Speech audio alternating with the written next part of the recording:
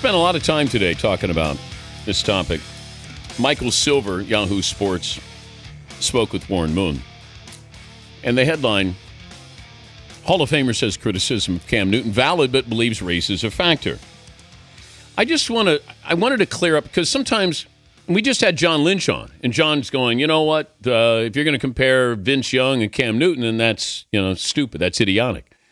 But that's not what Don Banks is doing. He's saying their career arc right now, you could make a comparison. In their last year of college, their second year in the pro. I think that's all Don is doing. I would not compare Cam Newton and Vince Young.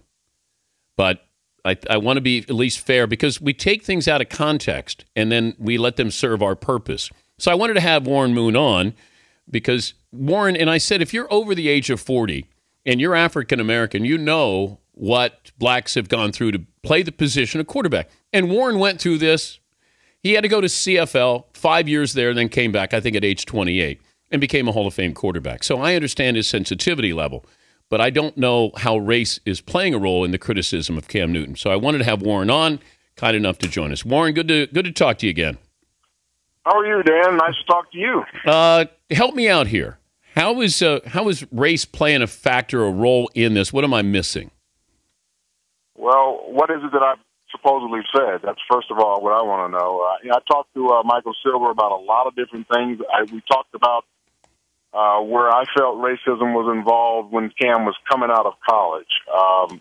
Whether that's the fact right now, I'm really not sure. I think it's more of a stereotype that I just get tired of hearing. Just like every time an African-American quarterback either does well or does bad, he's compared to another African-American quarterback, never another quarterback, just a quarterback, and that's part of the problem I hate. We're all lumped into one basket, and that's how we're compared. We're either compared to failures or we're compared to guys who are doing well. You look at RG3 right now.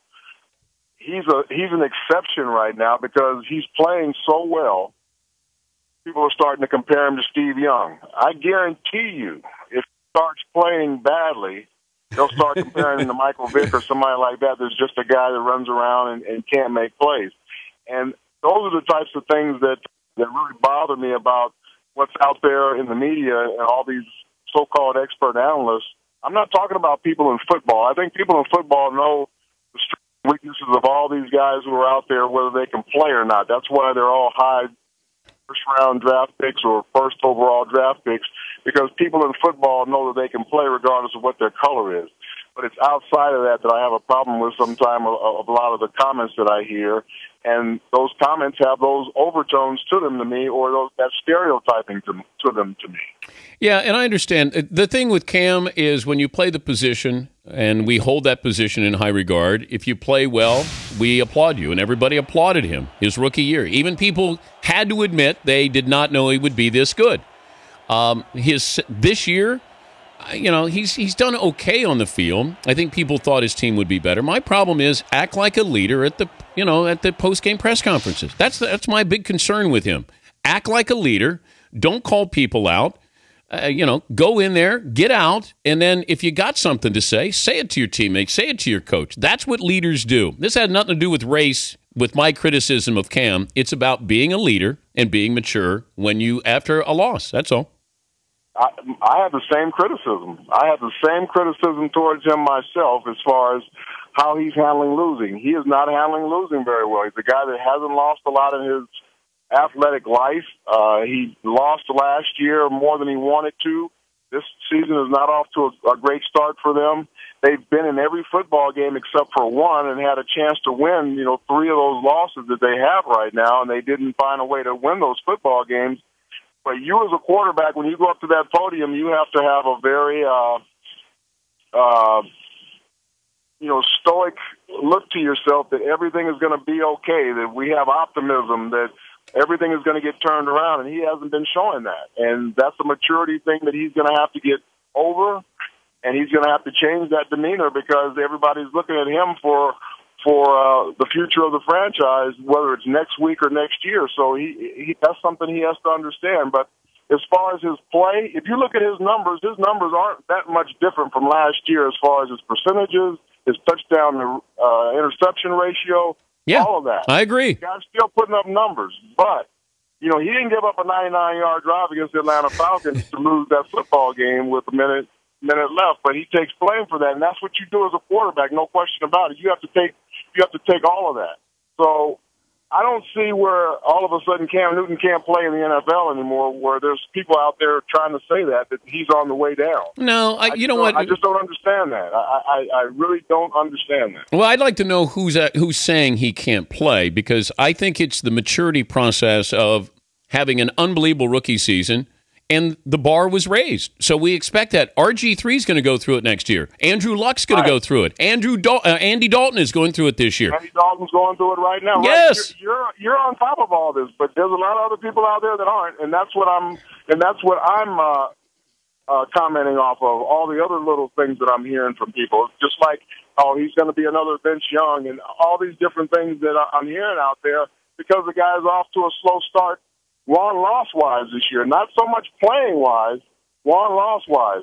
There's some things I think they should do differently with him offensively. They need to get back to doing what they were doing last year with him and not so much of this read-keep option type stuff, which allows those two running backs to get more involved. They're not a very balanced football team right now offensively, but this doesn't have a whole lot to do with his athletic ability. Like you said, with me, my biggest criticism of Cam right now is he needs to handle losing a little bit better, but we don't always handle losing great. But he needs to handle it better than he's handling it right now, especially as a quarterback. He's Warren Moon, the Hall of Famer, joining us, Dan Patrick Show. But when it comes to criticism, Cam should look at Jay Cutler and go, yeah, it could be worse, because Jay gets killed. He gets criticized more than any other quarterback. And he's got a team that might be one of the elite teams in the NFC. No matter what he does, and look, there's a track record there, but we criticize. I don't know. I thought we had gotten to the point where we can criticize quarterbacks, that we don't look at it as you're going out of your way to criticize somebody because they're black, because, we pile on Jay Cutler. We pile on Phillip Rivers. So it's not just Cam Newton. But you pile on Jay Cutler for mouthing off, for pushing his offensive lineman, for looking like he doesn't care on the sidelines, for yelling and screaming. That's what you mouth off at him about. You don't mouth off about his football ability. Well, yeah, he hadn't won a big game. He didn't do anything. They're saying Cam's pretty much done now. No, he's not done. You know what? This is what I look at, Warren. Warren, I know he's not done. Warren. You know he's not done. I know, but Warren, people out there that are trying to say that he's done. He can't play. He was a mistake. No, he's not a mistake. Here's the thing. I know he's not a mistake, Dan. So do you. But here's the thing, Warren. It's who is giving me this opinion and how much I value it. Because you said this. You had a topic.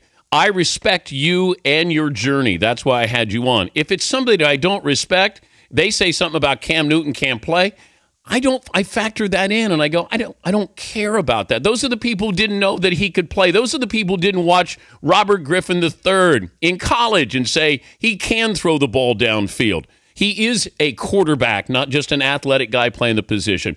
I just factor in who says it, and then I put value to it, and then move on.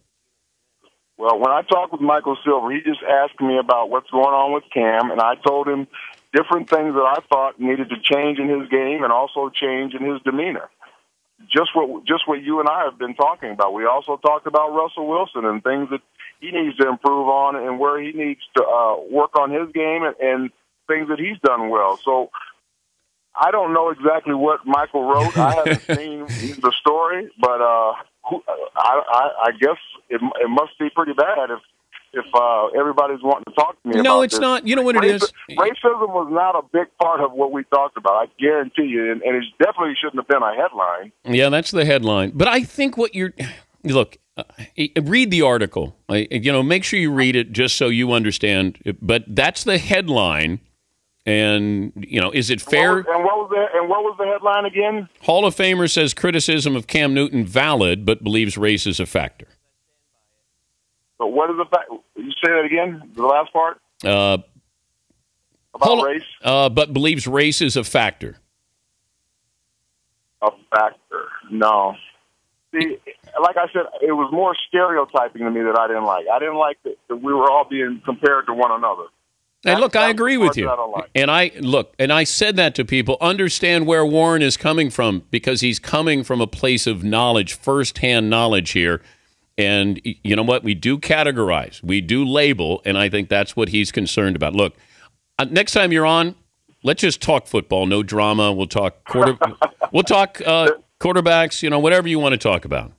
There's always drama in the NFL. That's what makes our job so interesting. Hey, I appreciate you calling, and thanks a lot, Dan. I'll have you on again. Hi, buddy. Thank you. It's Warren Moon, Hall of Famer.